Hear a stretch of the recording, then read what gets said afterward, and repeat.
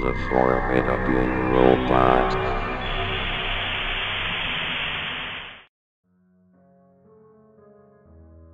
Who remembers Le Petit Chat Malade, that French show from the 2000s? I do, though I doubt many others do. It was very obscure, and I could tell why, as it didn't have a wide appeal. Airing from October to December 2008, the show was very short-lived and consisted of 10 episodes in total. It's no wonder it went under the radar, but I don't know if I'm the only one who saw it. The show is an odd live-action show, featuring a young boy who wore a black cat ear headband and had his nose painted black, 2 black whiskers on each cheek.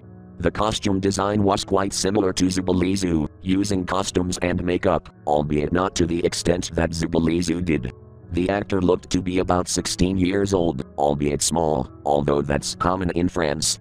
Despite being clearly a ravenet, the boy had very pale skin with dark circles around his green eyes, clearly sick. He always wore the same outfit though, being a white hospital gown.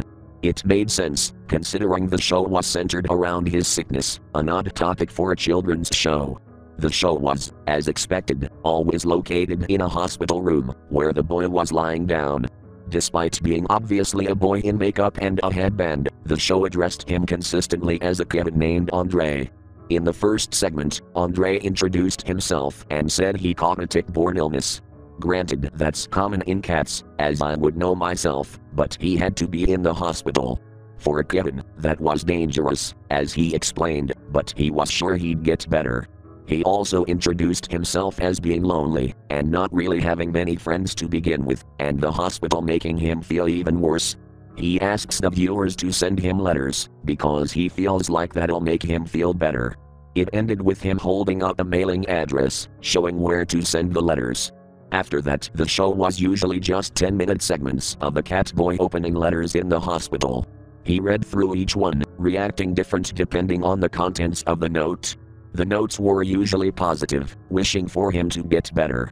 He seemed to be receiving them from viewers, naming a new kid each time. He usually opened 10 letters a segment, thanking the viewers at the end for wanting him to get better. The funny thing I remember about this show was that every episode, his condition seemed to worsen. Whether it was his skin growing paler, his eyes sinking in, or his hair fur growing messier, it seemed as if he wasn't getting any better, especially as the letters became fewer over time. I assume this was due to the fact that the show was too obscure to receive enough letters, though this could also be due to time and budget cuts, as the show was visibly not very high budget. The show otherwise wasn't too out of the ordinary. It was just a segment of letter opening, like the opening parts of Blue's Clues, or the after live action shorts of the original dub of Sailor Moon. The show didn't have any opening from what I remember, but I do remember that episode ended with a soft music box playing, "Soft Kitty Warm Kitty," the nursery rhyme, as the credits rolled. It was off, but I have to say I always found it cute. The last episode was what always confused me as a kid, and left the show on my mind. If it wasn't for that episode, I'd assume it was just a dream I had, or maybe just buried it under the rest of the short-lived shows I'd seen. But the final episode left an impression on me I'm not sure that I'll forget. The show itself had an already fairly off feeling overall, but the last episode of the 10 shorts was arguably the most off of all of them.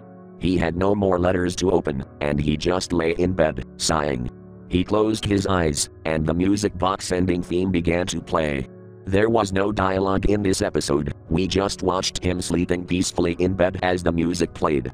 It was relaxing, but also kind of lonely. You could see no one else in the room, and without the letters, the amount of isolation was more obvious.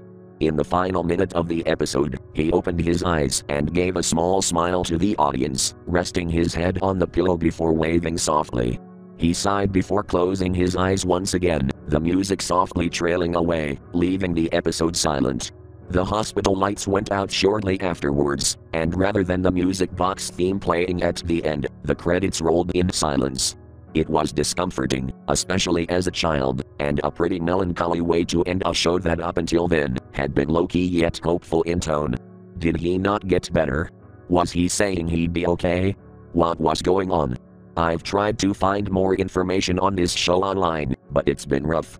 Granted, the modern American internet wouldn't know much about an obscure French show from the 2000s, but I just want to make sure I'm not the only one who remembers seeing it.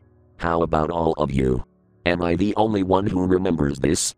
It could just be my early 2000s kid memories, but I'm sure I saw it.